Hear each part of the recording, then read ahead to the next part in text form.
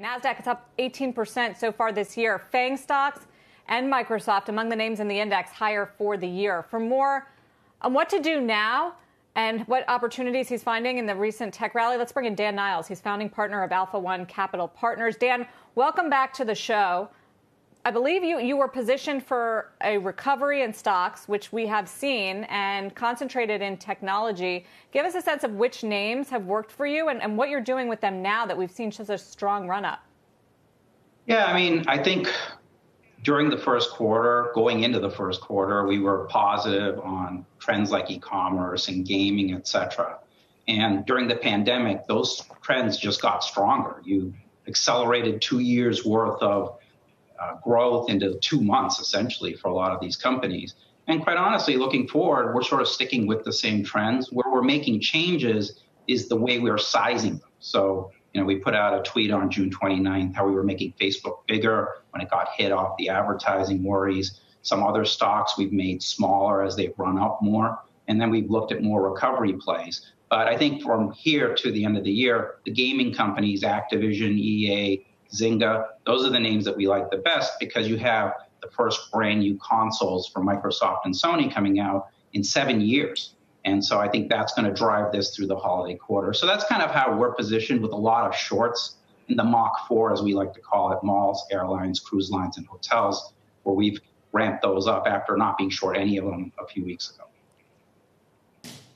All those gaming stocks are higher. You didn't list Apple in your short position, which you often have. It's been a juggernaut. It goes up every day. Amazon's up 3%. How do you think about the valuations for some of these companies and whether they deserve this re-rating that they're getting? Yeah, I mean, I think our last position in Apple, actually, we were long it and we got rid of it. The valuation, Sarah, I think you bring up a really important point because valuation to me is a measure of risk. So if you look at March of 2009, which was the last time things looked, this dire, market cap to GDP was 0.6 times. Today, it's at 1.6 times. And that's an all-time, record high. And the average over 50 years is 0.8. So the valuations have gone up a lot. And so that's why we're sort of tailing back a little bit in terms of the weightings of a lot of our big tech stocks. Like we own Amazon, but we don't own as much of it as we did earlier. And for some of the other names, we've gotten out of them, like Zoom. We used to own it. We're out of that one. But we're buying cheaper names where we go, well, we think automotive is recovering. And so we're looking at some of the semiconductor names that are heavily levered towards automotive and industrial, and which are trading much better in the sense they're a lot cheaper and they aren't up for the year. And so that's how we're trying to reposition the portfolio to manage on days like today. I mean, we're making money today, which is great because, as you said, the video game stocks are up, but our Mach 4 shorts are getting just absolutely crushed.